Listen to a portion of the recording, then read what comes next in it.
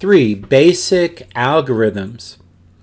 There are several basic numerical algorithms or techniques which everyone should know, since they occur in many places in this book.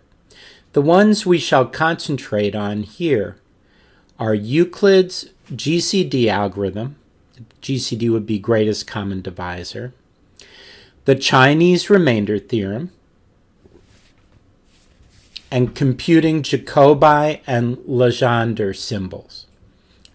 These are all big names in subjects in mathematics, by the way. 3.1, greatest common divisors, GCD, right? In the previous sections, we said that when trying to solve a times x equals b mod n in integers, or a alpha equals b mod f for polynomials modulo a prime, we need to compute the greatest common divisor. This was particularly important in determining whether a is an element of z mod n z, or a in f sub p of x mod f. Had a multiplicative inverse or not, i.e. g sub d, the greatest common divisor of a and n equals 1. That's in the first one, z mod n z. Or g sub d of a comma f equals 1. In this case, f sub p of x slash f, right? Where a is an element of that, and a and f has greatest common divisor 1. And here, little a and capital N has greatest common divisor 1. We did not explain how this greatest common divisor is computed. Neither did we explain how the inverse is to be computed when we know it exists. We shall now address this omission by explaining one of the oldest algorithms known to man, namely the Euclidean algorithm. So if he says it's one of the oldest, you know that you can find out plenty of things about the Euclidean algorithm. If we were able to factor a and n into primes, or a and f into irreducible polynomials, then computing the greatest common divisor would be particularly easy. For example, if a equals 230,895,588,646,864 equals 2 to the 4th times 157 times 4513 to the 3rd, and b equals 33,107,658,350,407,876, which is 2 to the 2nd 1 times 157 times 2269 to the 3rd times 4513, then it is easy from the factorization to compute the GCD of a and b, the GCD as the GCD of a and b, 2 squared. Notice this is 2 squared and 2 to the 4th has 2 squared in it. 157, you see 157 in both of these. 4513, see there's 4513 and there's 3 of them here, right? So one of them is in common. And then they multiplied 2 squared times 157 times 4513 to get the greatest common divisor as being 2,834,164. However, factoring is an expensive operation for integers, but computing greatest common divisors is easy, as we shall show. Although factoring for polynomials modulo a prime is very easy, it turns out that almost all algorithms to factor polynomials require access to an algorithm to compute greatest common divisors. Hence, in both situations, we need to be able to compute greatest common divisors without recourse to factoring. Okay, basic algorithms continued. 3.1.1 Euclidean algorithm. In the following, we will consider the case of integers only. The generalization to polynomials is easy since both integers and polynomials allow Euclidean division. For integers, Euclidean division is the operation of, given a and b, finding q and r with 0 less than or equal to r less than absolute b, such that a equals q times b plus r.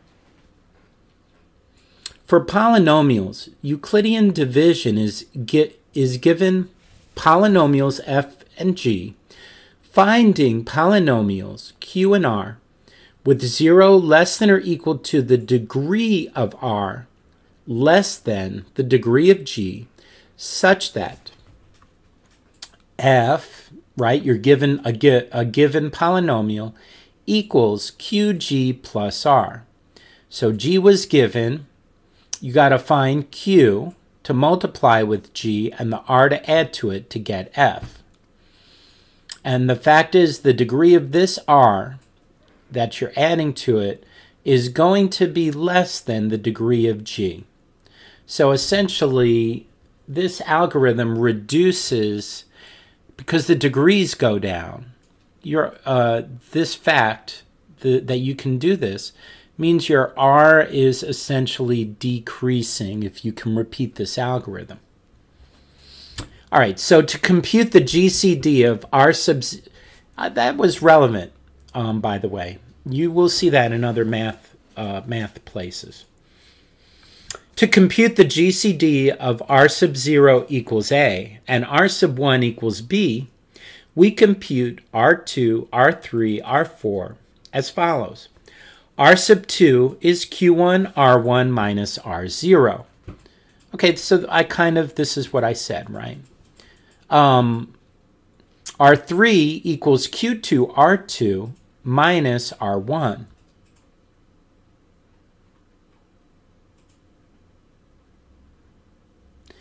All the way through r sub m equals q sub m minus 1, r sub m minus 1 minus r sub m minus 2.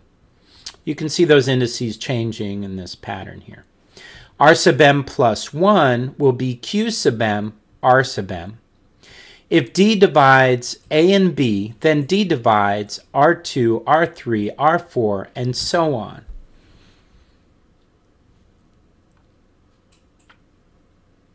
D divides a and b, then d divides r, all three of those. Right, if it divides any two, then it divides all three. All right, so the greatest common divisor of a and b is the greatest common divisor of r sub 0, r sub 1, is the greatest common divisor of r sub 1, comma, r sub 2, dot, dot, dot. The greatest common divisor of r sub m minus 1 and r sub m is r sub m.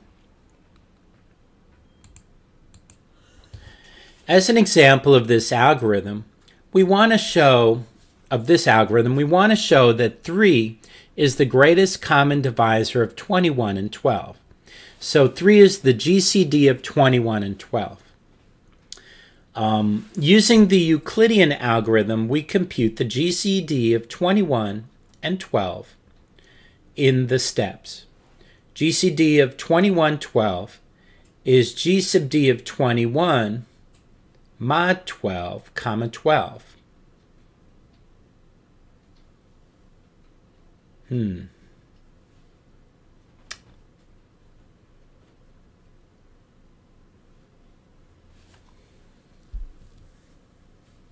That's the GCD of 9 and 12. The GCD of 12 mod 9 is 3.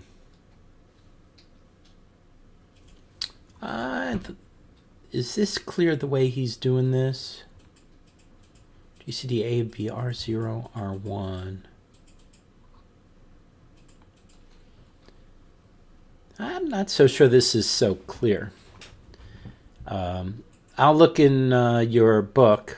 I have a copy, by the way, of his book, and see if he works this out in his new edition of this. GCD of 2112. Okay, so 912. He takes mod 12 mod 9 to get 3. And I'm sure he's going to take, 9 mod 3. I mean, I can see the pattern he's following here. I'm not sure I see the reasoning behind this, though. And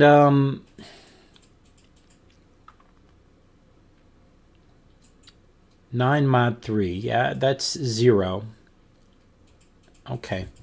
So let me GCD 21 mod 12 and 12, which is the GCD of 9 and 12, which is the GCD of 12 mod 9 and 9, which is the GCD of 3 and 9, which is the GCD of 9 mod 3 and 3, which is the GCD of 0 and 3, which is 3. Or as an example with larger numbers. So he writes it out with the GCD of 1-426-668-559-730 and 810-653-094-756. Observe the difference between these two people, and this is a complaint. He writes that this is equal to the GCD of 810-653-094-756 and 616-015-464-974. But notice you don't see this mod notation with the larger numbers.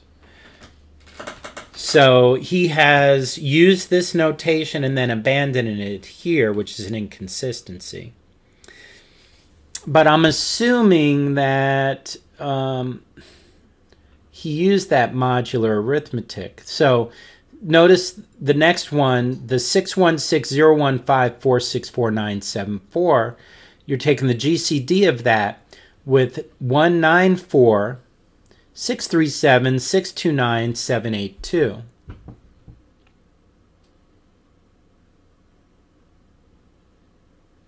I suspect that, hold on a second. Yeah, so what he's doing is he's modding out, and so that's, but 616-015-464-974, which essentially is you subtract, right? So then subtracting gives you the 194-637-629-782. So then again, you're going to do the number mod the other number. So you'll get GCD 194-637-629-782 and 32-102-575-628. Did he? All right, I'm not going to read all these numbers. You can look at that yourself. The Euclidean algorithm essentially works because the map AB to A mod B, B, for A greater than or equal to B is a GCD preserving map, greatest common divisor preserving map. Okay, so that needs to be proven. That you can reduce something, mod the other number, and it preserves the greatest common divisor. The trouble is that computers find it much easier to add and multiply numbers than to take remainders or quotients. Hence, implementing a GCD algorithm with the above GCD preserving map will usually be very inefficient. Fortunately, there are a number of other GCD preserving maps. For example, AB to A minus B divided by 2, comma B if A and B are odd. A divided by 2, comma B if A is even and B is odd. And A, comma B divided by 2 if A is odd and B is even. Okay, so he claims this is a greatest common divisor preserving map. Yes, I think he's right. Recall that computers find it easy to divide by 2, since in binary this is accomplished by a cheap bit shift operation. This latter mapping gives rise to the binary Euclidean algorithm, which is the one usually implemented on a computer. Essentially, this algorithm uses the above GCD preserving mapping after first removing any power of 2 in the GCD. Algorithm 1.1 explains how this works on input of 2 positive integers a and b. Algorithm 1.1 Binary Euclidean Algorithm. G equals 1 /* remove powers of 2 from the GCD */. While a mod 2 equals 0 and b mod 2 equals 0 do. Okay, and now these go together. A equals a over 2, b equals b over 2, g equals 2g. End. /* at least one of a and b is now odd */. While a is non-zero, do. Okay, now these are together. While a mod 2 equals 0, do a equals a over 2. While b mod 2 equals 0, do b equals b over 2. /*, now both a and b are odd */. If a is greater than or equal to b, then a equals a minus b in parentheses over 2. Else b equals parentheses b minus a, close parentheses, divided by 2.